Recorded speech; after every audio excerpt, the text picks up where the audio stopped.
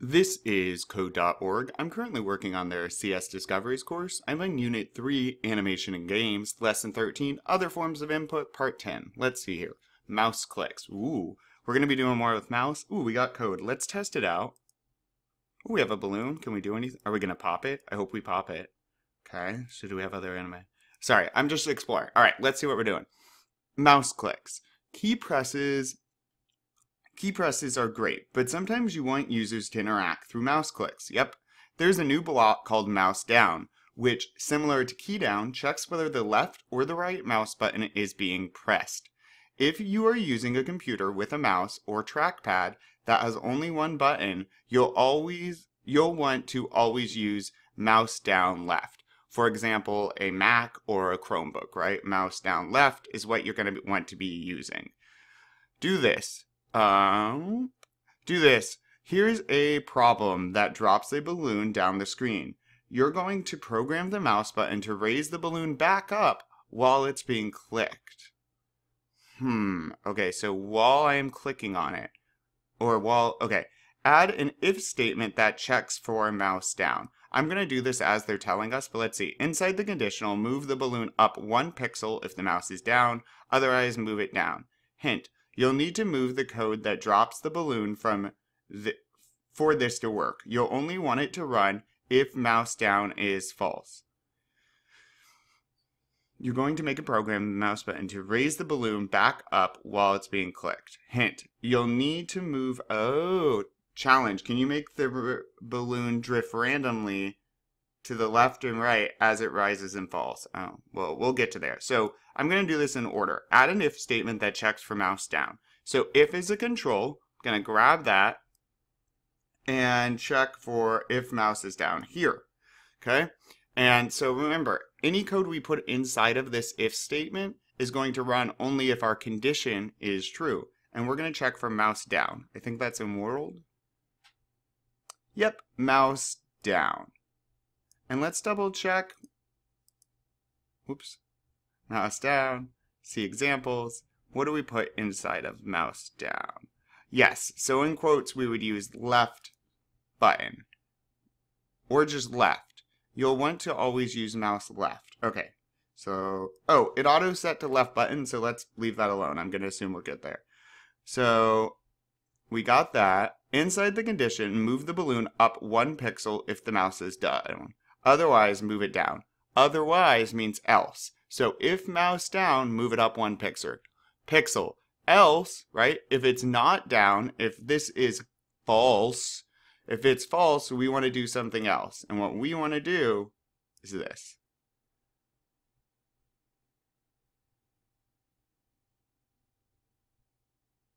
If mouse down is false. Yes. And so the computer says, if mouse down. If the left mouse is down, it will run whatever is in here. Else, okay, I'm going to run this stuff. So, if it's down, we want it to move up. And to move up, remember X and Y. So look at our Y variable here. It's almost at 0. And as we move down, it goes up, which is why they're adding to the balloon Y property.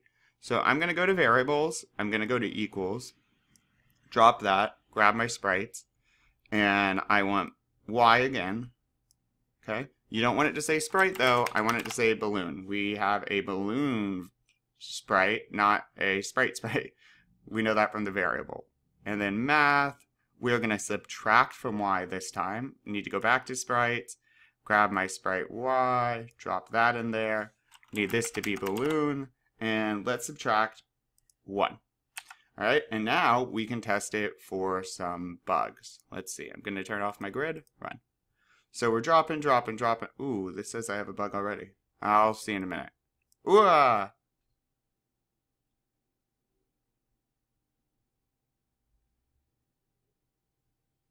Ooh, I see. It is a typo bug. I'm misspelling balloon. Yikes. Alrighty, let's add that other I guess, and try that again.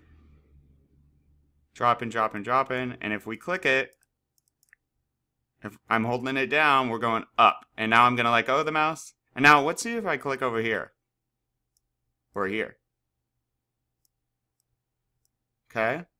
I'm going to reset it for a sec. Let's check these instructions. If mouse down, inside the conditional, move the mouse up 1 pixel. Yep, we got that. So here is the code that does what it asks. Okay, I'm going to get rid of this just so we can see more of it at a time. Okay. So that's technically meeting the requirements. Now the trick, I'm going to do the challenge. Let's see what the challenge was.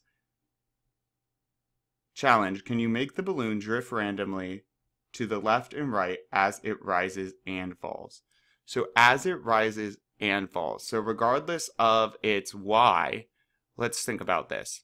To the left, oh, well, x is going down, okay? And to the right, x is going up. So we would want to change the balloon's x value.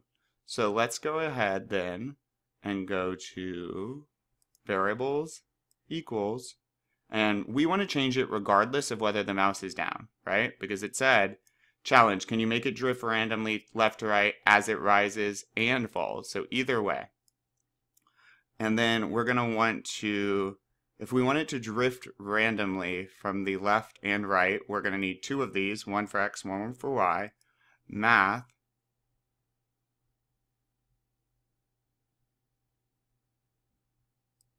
plus boop math. Oh no, not 1 for x, 1 for y.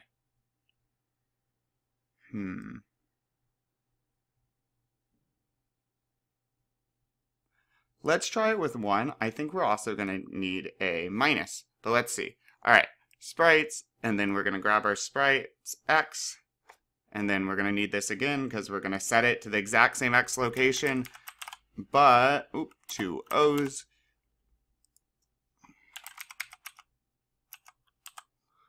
Balloon, that looks good, plus, now what it's mad about.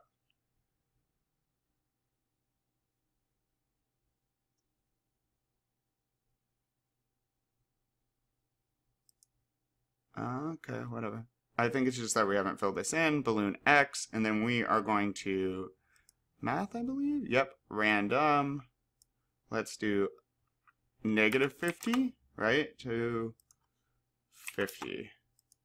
All right, so now, even though this is a plus, we'll subtract from x or add to x, depending on our random, I think. Let's see what this does. Ooh, that is a bit wild, though. Maybe 50 is too much. So what we're going to do then is I'm going to change this to -10 and 10. And then I'm also going to go to world, frame rate, and this is why it's a challenge. And I want to slow it down. So, whoops, I want to do variables actually, because I'm going to change up the frame rate. Frame rate, it's set to 30 by default, I think. I'm going to change it to 10. Let's see what this does.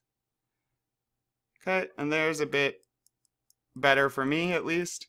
Maybe I want to mess with this, change it to 15 or 20. As I hold the mouse down, it is still going to go up and kind of float around for me. So, challenge accepted and accomplished. Awesome. Let's keep going. Oh, well, actually, let me just real quick. Here is the code that was working for me with the challenge there. Let's get rid of that so it's easier to read.